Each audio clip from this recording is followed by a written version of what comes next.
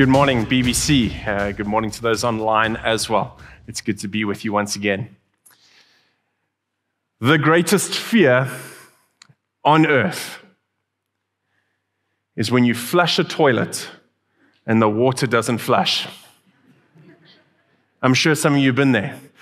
I myself, maybe you're like me, start to plead with this toilet. Please don't do this to me. Please. But no matter what, whether the water goes over the lid or stays in, we all know what we have to do next.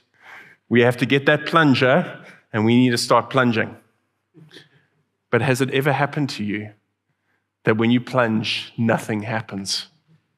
This is where real fear sets in, especially if you're at someone else's house. Because then you have to have that conversation. Once it happened in my own house that the water wouldn't flush after plunging, and I had to have a conversation with my wife. I had to go tell her about the problem that was in our toilet. And she would then have to go call a plumber. Now, has it ever happened to you that you have a problem, but you really, truly don't understand the extent of that problem? This is what happened to me in this situation. I thought I knew what the problem was, but didn't truly understand the extent to that problem. Because as the plumbers came to our house and they stuck a metal contraption into our pipes, what they pulled out, this terrible, disgusting rubbish, made me truly appreciate what the extent of the problem was. See, what I thought was just a few tissues, too many in the toilet, turned out to be nappies and rotten roots of trees and all things that come out of a human. The things that they pulled out with that contraption will not only haunt me in vision, but in smell for a long time to come. Now, some of you may be thinking, why am I talking about toilets and pipes in a sermon? Well, the reason is I think when it comes to our lives and sin, it's a lot like this problem. We think we know the problem. We don't know the true extent of the problem, really. See, for many of us, we know Romans 3, verse 23. We know that verse. For all have sinned and fallen short the glory of God. What does that mean? It means that every single person sitting here this morning, no matter how long they've been following the Lord, has sinned. We all know that. That's the truth. But the problem is, that's where we take the problem to. We think what Jesus died on the cross for was just merely for the things that we do. But Jesus' death was so much more than that. What he had to die for was not just for the things that you do, but so much more. And so in order for us to truly appreciate what Jesus Christ did on the cross, we need to truly understand the problem of sin. We not only need to look at the things that we do, but we need to dredge up the muck from the deep corners of our soul to truly understand what Jesus Christ has done for us. And so that's what we're going to do this morning. We're going to look at the depth of our sin. Because as we look at the depth of our sin, we'll see what it will reveal. And we'll see it will reveal how great our Messiah is. And we're going to do that in two ways. The one way is we're going to go into our text and we're going to see what the Bible says about this. But secondly, I'm going to have three people come up during the sermon to share how Jesus Christ changed their lives as they understood the depth of their sin. So turn with me to our text today, Romans chapter 3 and verse 10. Romans chapter 3 and verse 10. You'll see it on the projector behind me. The screens, here it is. Romans chapter 3, verse 10. As it is written, none is righteous, no, not one. No one understands. No one seeks for God. All have turned aside together. They have become worthless. No one does good, not even one. Now, just as we continue, as you catch the depth of our sin, see the rest of these verses. We're going to focus on those first three verses, but see the rest of these verses. This is not nice rhyming language. This is not things that we sing in worship. This is harsh and it hurts. Notice what it says there. Verse 13, their throat is an open grave. They use their tongues to deceive. Verse 15, their feet are swift to shed blood. In their paths are ruin and misery. And lastly, verse 18, there is no fear of God before their eyes. That gives a little bit of a picture to us, the depth of our problem. Open graves, ruin, no fear of God. But to really see the extent of our problem, we're going to focus on the first 3 verses, and we're going to look at our first point. And the first point is this: none is righteous. No, not one. You can attach to that what happens a little bit later in verse 12. No one does good, not even one. So understand what this is saying. This is saying that as humans, we are unable in our own ability to do anything good, to do anything righteous. In fact, as you go look in Isaiah chapter 64, it says that our good, our righteousness that we do in our own ability is like filthy rags to God. Now, this is not saying that God cannot see good or that God doesn't understand good, but rather this is saying that humans are incapable in their own ability to do anything good that could be credited to us. We needed God to step in. We needed it. And the reason this is the case for us is because of what Adam did right at the beginning. Adam was the perfect human. Adam knew no sin. Adam hadn't tasted sin. He was not tainted by it. He was perfect. He was better than us in every single way. But what then happened is Satan deceived him, and as Adam sinned, what happened for every single human, we were doomed in an instant. Every human from Adam would be doomed. And why do I say that? But because of what Adam did, no one ever could do righteous works again.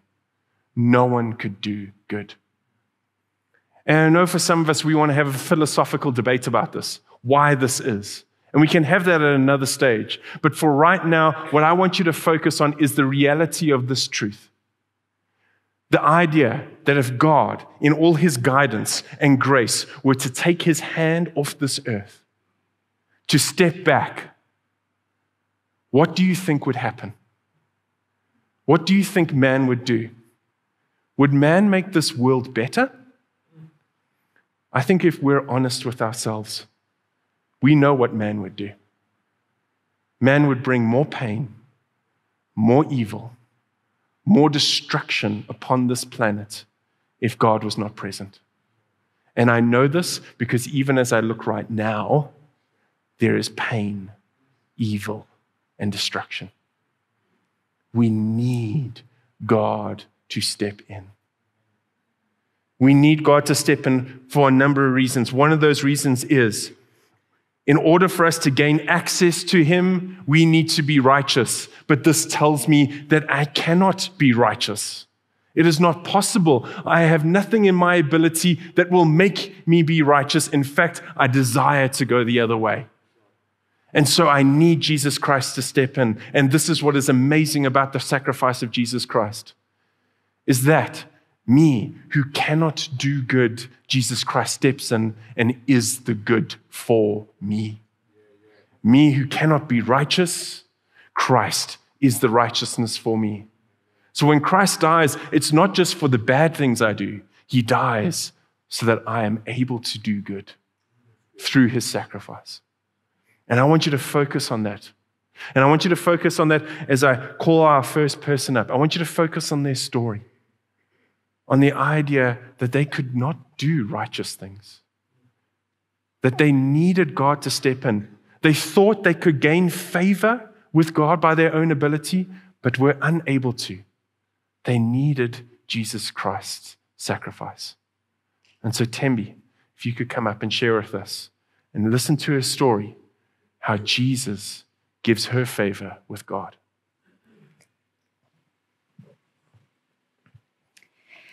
So I became a Christian in 2006. I knew nothing about Christianity and very little about Jesus before then. I go to church when I was forced to, but my parents were really strict growing up.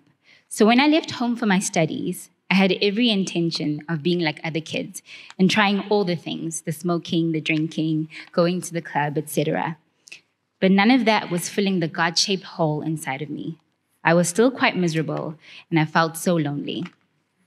At the same time, there was a Christian guy on campus who had his eye on me, and in that, God was at work. This guy would invite me to Bible study, and I'd only go because there was food there. But after weeks of trying to get me to go to church, he called me to say he's done trying to convince me. He asked me if he could pray for me, and after that prayer, my life changed. I didn't know who Jesus was before that prayer, but during that prayer, I met Christ, and I longed to get to know who he is. But that's not the end of the story. Up until 2017, my Christianity was based solely on my efforts. It wasn't ever by grace, and I didn't realize it at the time. As long as I was obedient and observing Christian discipline, I felt like I was doing well. I'd have this checklist that God never intended for me, and I used it to measure myself and others. It was such a reflection of what I believed love was. I thought you had to earn God's love, so I would try to purchase his love by being diligent with church attendance, spending time in the Word every day, listening to sermons every day, and I even led a Bible study. I tried to make sure that I was a better Christian than others, and then God would love me. But God is wise. All of that time, he knew that I had the heart of a hypocrite. I was just doing what Christians are supposed to do because that's how I did everything. At school, at home, at work, I behaved the way a good girl should behave. But in 2019, I got into a very toxic relationship with an unbeliever. And what I thought was backsliding was actually God removing my mask. For the first time in my life, not my background, not my education, not my reputation, not my sense of humor, nothing I was or had could rescue me from my sin and my guilt. Christ did what I couldn't by firstly removing the power of sin over my life and then bringing me back to himself. Because of these deep failures, I never expected God to want me back. I'm definitely a different person now. Like the prodigal son, I finally understood the selfishness of asking the Father for my inheritance to squander on the things of this world and saw the intensity of the love of the Father. God lifted his robe in pursuit of me after I repented. And I can't even take credit for that repentance. I'm in awe of God and I'm filled with relentless joy in him. I am dependent on him completely. God loves me, and I can finally say I'm deeply satisfied with that in ways I've never been before. So I want to end with something I journaled in 2019. I guess the bright and morning star, being the only creator of all things, knew that he could never have a perfect bride. So he made himself a bride and committed himself to faithfully loving her to perfection.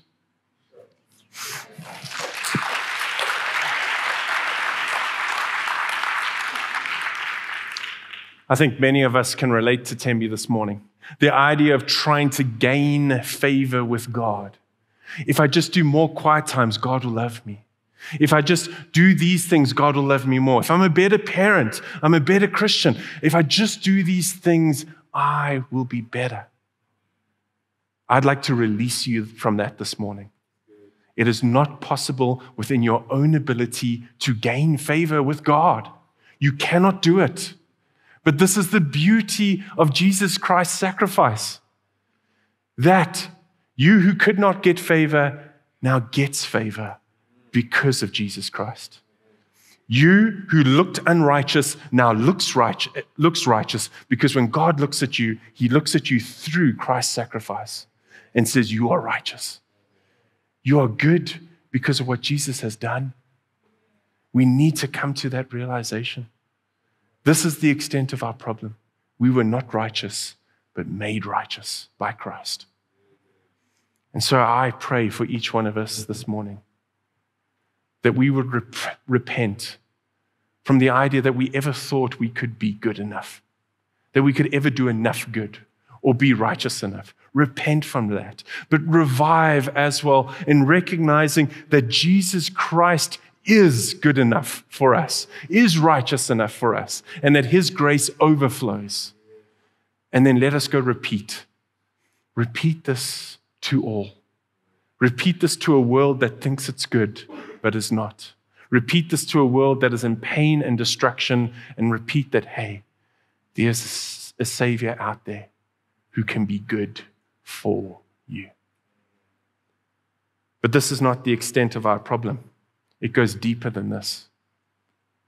Part of our problem is that we also do not understand. No one understands. What this is stating here, what the writer is trying to help us understand, is that we truly don't understand what sin has cost us.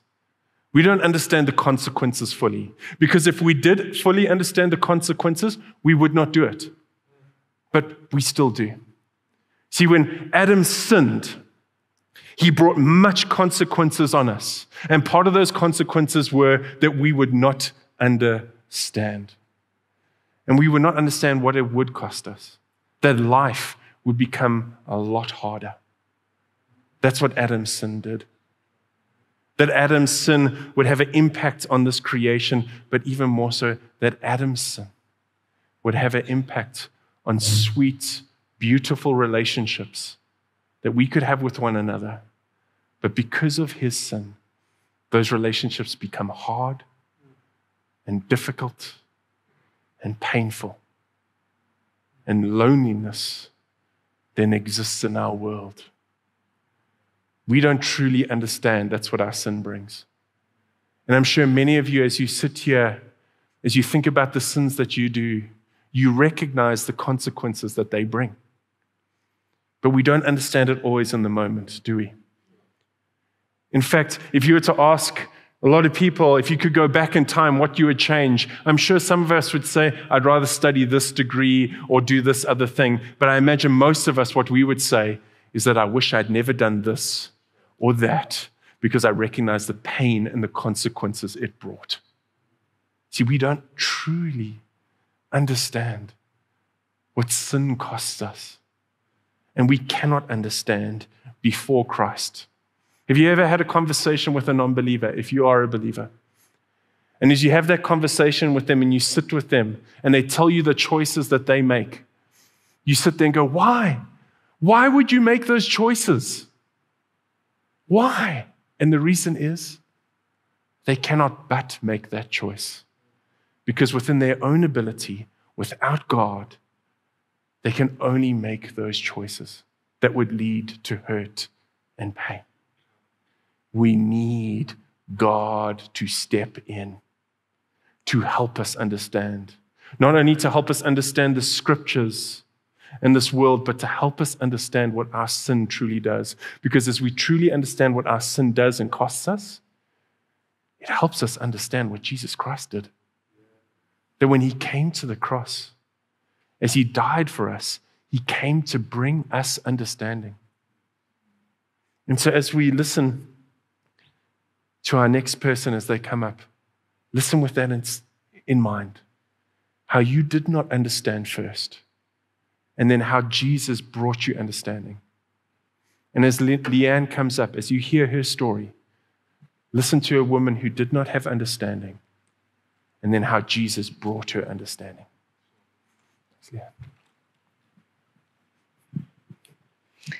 So before I came to know Jesus, my life went through a desperately dark time. I'd recently unexpectedly lost my brother at the age of 31, and I'd gone through a traumatic divorce. My family lived overseas, and I had built my entire life around my ex-husband and realized that I had few friendships that I could rely on in these difficult times. As a result, I was desperately lonely, struggling with compounded grief, and I would often numb that pain and overwhelming loneliness by smoking weed, and I frequently contemplated suicide. I was lonely, hopeless, and I saw no way out of my pain. In this time, ironically, I taught at a Christian school, and we would often attend chapel with the children. One week, the pastor used a very visual lesson. He had a bowl of water with a rock and a sponge. He described the water as the love of God. And when he placed a rock in the water, nothing happened. That was a hardened heart, unable to experience God's love. Then he placed a sponge in the water, and it soaked up God's love. And he spoke of a soft heart. I walked out of the chapel that morning, unable to shake that imagery. In that moment, I could clearly see how hardened my heart had become. I was hard towards others, and I was hard towards God. And I could almost hear God whisper to me, "What would happen if you would just soften your heart just a little?" For many months, I grappled with that sermon, and I continued in my loneliness. I could almost hear God calling to me. And one day, out of frustration, I said, "Fine, God, I'll go and listen to what you have to say to me." I would sometimes drive past BBC, so I thought it was as good a place as any to go and listen. I sat right at the back. The first song that played unlocked so many emotions, and the floodgates opened. As I listened to the song, it spoke of how I was not forsaken, that God was for me, not against me, that I was his child, loved, chosen, and that in his house there was a place for me. Those words tore apart my loneliness. In that morning, I understood the devastation of my choices and that Jesus offered a different way. I repented, and I could sense Jesus lifting my face. I went to the front for prayer. The church was hosting a new believers course in 2 weeks' time, and the pastor encouraged me to attend. Unbeknownst to me, at the same time, a lady in this church felt a strong conviction to go to the new believers course, despite being a church member for many years. She received permission to attend the course. God knew that I would not have one family member or friend that was Christian, and that I would need a friend. He lined up a friend for me before I even knew that I was going to church that morning. Her and I met at the course and immediately formed a friendship. When I struggled with understanding the Bible or Christianity, she would meet with me, listen to my questions and concerns, and gently guide and encourage me. Within a few weeks, I joined a GC, and I was amazed at the authenticity and openness of these relationships that I was making. Their care, concern, and encouragement for me was tangible. Slowly, God healed my loneliness and placed me in a family of faith, full of friends willing to walk with me through difficult times. At times, I can barely believe the transformation from deep loneliness to deep, meaningful fellowship. Psalm 68 verse 6 says that God places the lonely in families, and he leads out prisoners with singing. He took me from hopelessness into hope, and I now know that God is with me, and I will never be alone.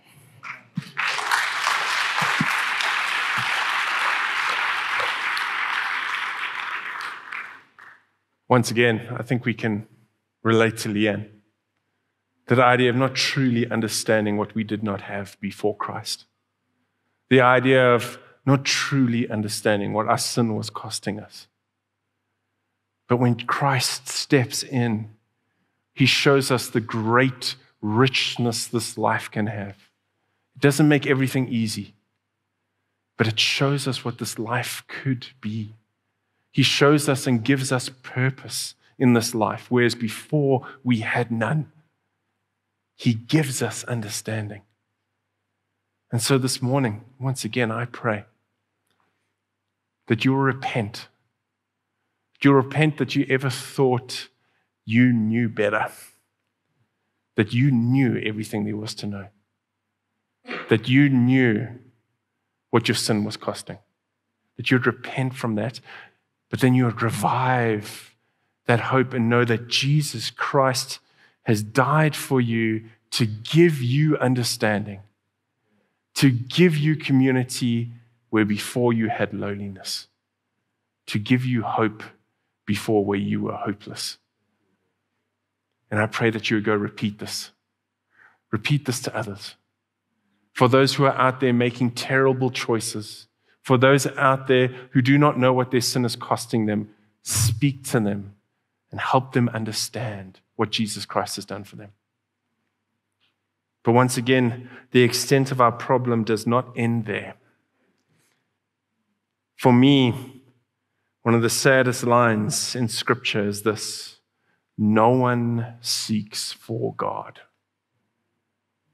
How deeply saddening is that verse, that we cannot seek for God. We have no ability to do so. In fact, it's even worse than that. Before Christ, we have no desire to do so. Think about that for a moment. The God who created you in your inmost being, the God who knows you, the God who created this magnificent world, the God who created this incredible creation, this universe, the God in which all goodness, all joy, all love, all kindness exists. We have no desire to even seek him out without his aid. What's even worse than that, he sends his son, Jesus Christ, to come die on the cross for us, for our sins. And before he comes into our life, we don't even want to know what that means. We need God's grace to aid us. We need God to step in, because before God, there cannot be true faith. We need him to give us the gift of faith so that we can believe. We need him to give us undeserved grace so that we can be saved, in order for us to truly seek him out. You had no ability to seek him out. And so Jesus Christ had to die for you so that he could give you a gift in order to seek him out. And as we come to our next story, I want you to keep that in mind. As you sat here before knowing Christ, before Jesus Christ broke into your life, before he gave you faith, you had no desire to seek him. In fact, you desired to go the other way. You needed God to step in. And so as James comes and shares with us, hear from his story. A man who was given the gospel but did not seek out God until God broke into his life. James.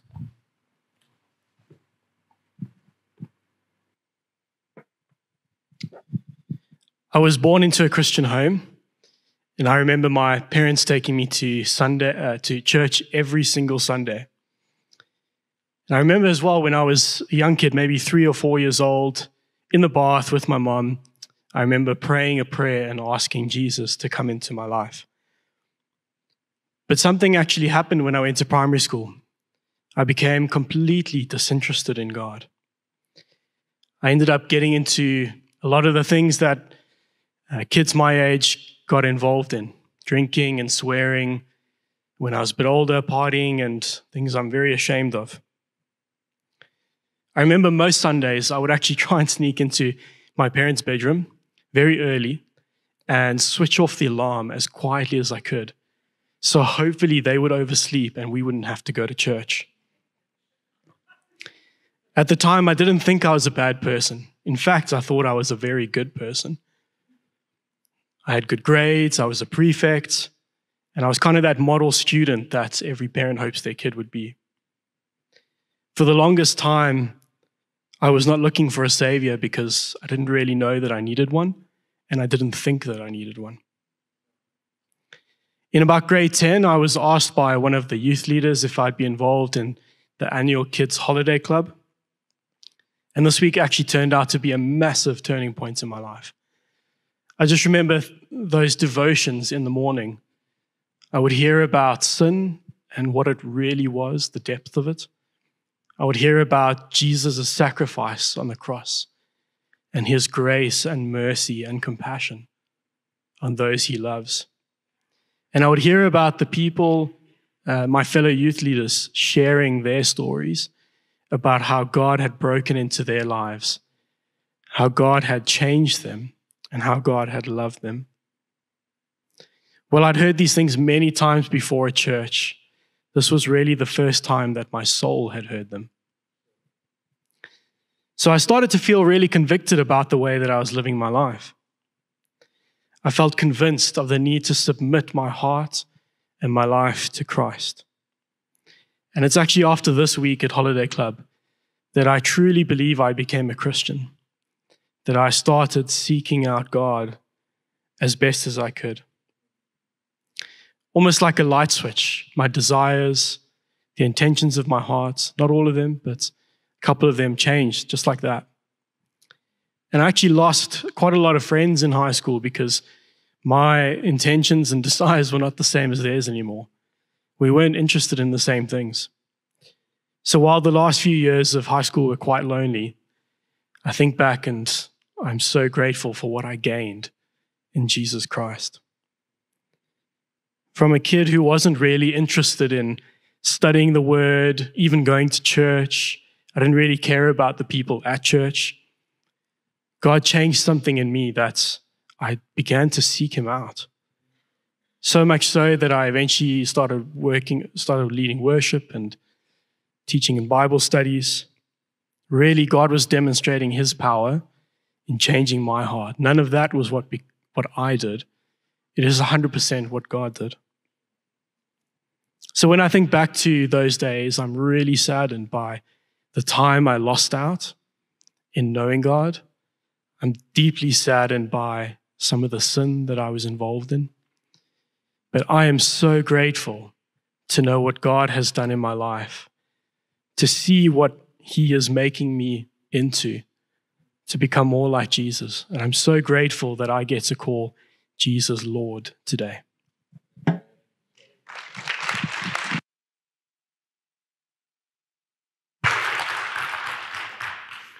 Once again, I think we can relate to James.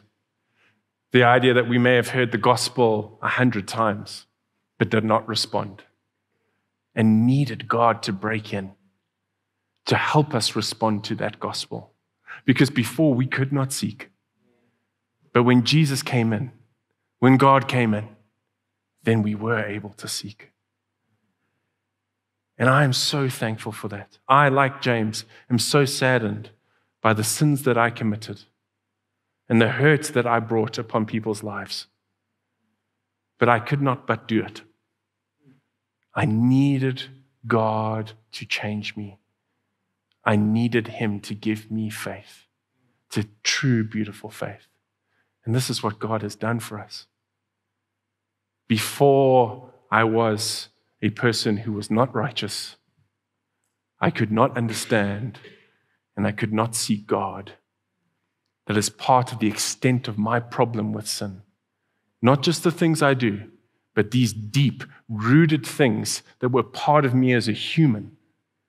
I needed Christ to die for that so that I could become a person who would be seen as righteous. I could become a person who could understand, and I could be a person who could seek a relationship with God. And that is open to each one of us today. And so this morning, I'd like us to take us in the first steps of truly recognizing our sin. I'd like us to repent of that. I'd like us to come to repentance for the things that we do. And part of the reason I want us to think about those things that we do is because of what Jesus Christ has already done for us. That he has died for the extent of this huge problem of sin that is so huge, and yet his grace overflows even more than that. And so how are we going to do that this morning? I'm going to ask each and every single one of you to take the bold step and come down to the front and write your sin upon this red cloth representing Jesus' blood. Now, I know that may be scary for many of you, but I want to offer you two things to think about. First, as you think about why it's scary, I want you to ask yourself this question. Why are you more scared of what man thinks and not what God thinks? Why are you more fearful of the man or woman sitting next to you and not of the God who did such an amazing work for us?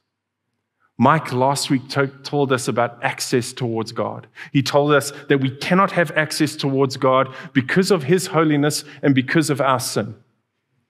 In fact, what he had to do was take his wrath that was meant for us, the death that was meant for us, and he had to pour it out onto his son so that we could have access to him. That's what God did for us. And yet, we are more fearful of what a mortal man or woman sitting next to us thinks compared to the immortal, eternal God that looks down upon us and gives us this access. We need to put that away.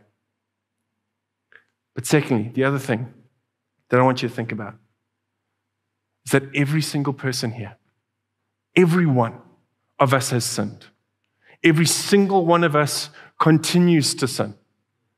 And every single one of us is ashamed of those sins. You are not alone.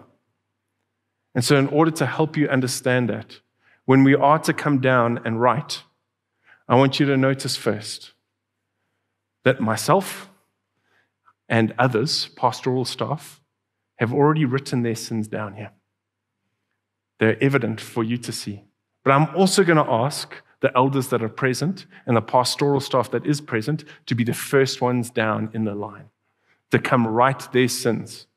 Not because they're better, not at all, but to represent this idea, no matter how long you've been serving the Lord and following him, we all sin, and we all have shame of sin. And so I'd like you to come write your sins in front of everyone. And this is the picture, why we have it here, is that we come and write our sins that have many writings on it already from the first service. Come write our sins, and it sits here for a week, because that's what our sin does. It sits in this world and causes pain. But here's the beauty of it. Jesus Christ dies for those sins.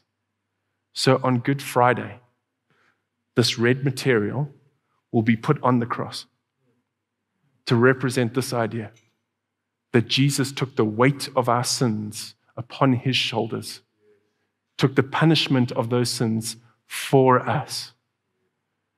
But it does not end here, because this is the beauty of Easter, is that we have Easter Sunday. And so what will happen on Easter Sunday is that these will be taken down and destroyed, because that's what Jesus' death and resurrection does for us.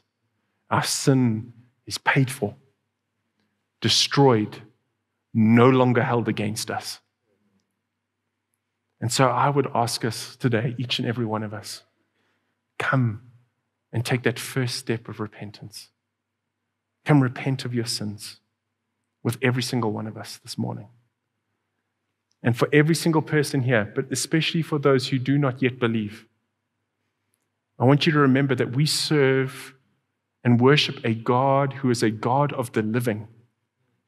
Yes, we hear about how he saved many people in the Bible, but remember, here's the God of Tembi, the God who took a woman who was not righteous and made her righteous. Here's the God of Leanne, the God who took a woman who felt lonely and did not understand and gave her community and love and gave her understanding. And he is the God of James, the God who took a man who could not seek him out and gave him faith so that he may know the richness of what Jesus Christ has done. And so this morning, as you come forward, repent of your sin. And then as you go back to your seats, sit and revive your joy as we sing our song about who Jesus Christ is and what he has done. Revive that joy. And then when you leave after the service, go repeat the great gospel that we have been given. If you do not yet know Jesus, I pray that when you come forward and write your sins, that you'll come find one or two of us here and come speak to us. So before we come forward and come down each of your lanes and just come right wherever there's space, let me pray for us.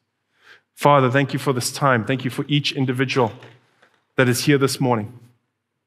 I pray, Father, that as we're confronted by our sin, that we would recognize how great the problem is, a problem that has existed since the first man, a problem that we do not truly understand, a problem that stopped us from seeking you out and having a relationship with you. I pray, Father, that we would come to a better understanding of that problem so that, Father, we can truly appreciate what your Son, Jesus Christ, did. Let us revive our joy in knowing your Son died for all our sins and the problem of sin. Let us come to that realization, Father.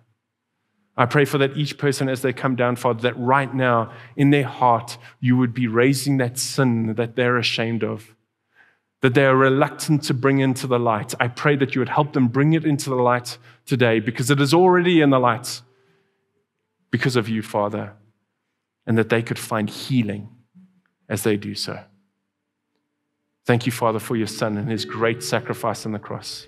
In his name, Jesus Christ, and by the power of your Holy Spirit. Amen.